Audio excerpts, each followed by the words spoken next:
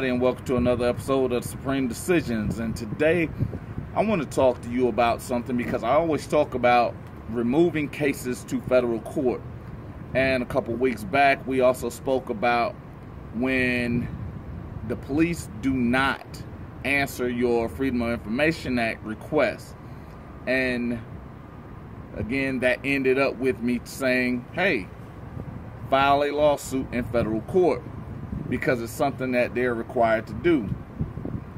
And today I'm going to talk about the Federal Rules of Civil Procedure and federal court subpoenas.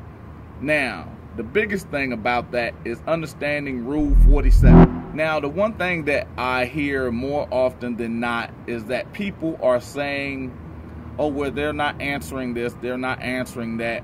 And the first rule of the federal court subpoena is that you have to state what the court is issued from, or basically where is it coming from. 2, you have to state the title of the action and the civil court case number. The reason that is because they got to know where it's coming from. They have to be able to look it up to make sure it is a valid subpoena. And in the subpoena, you command each person, and yes, I use the word command.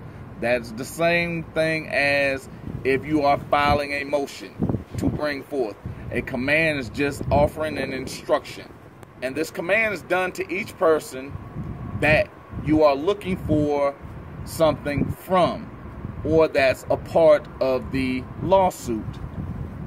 But again, you have to do this with specificity, meaning if you're doing it for a hearing, it's a time and place.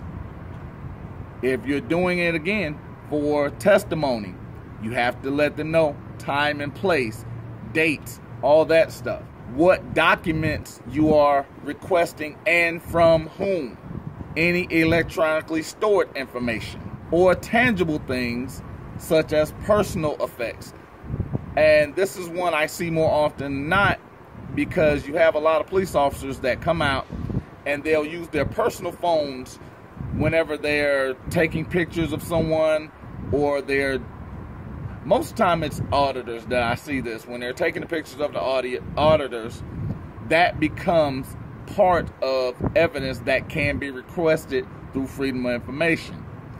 And the great part about that is it can then be used against them.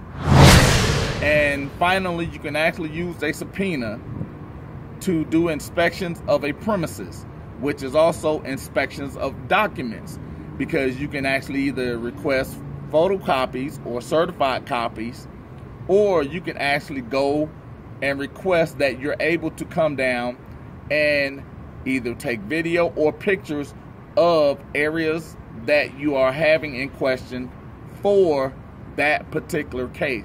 But it has to be specific, and it also has to be specified, because a lot of times I'm looking at these requests that are being made, and the majority of them are not specific. They're asking for generalizations. So remember, asking with federal subpoenas, using your subpoena power when they're not turning over discovery.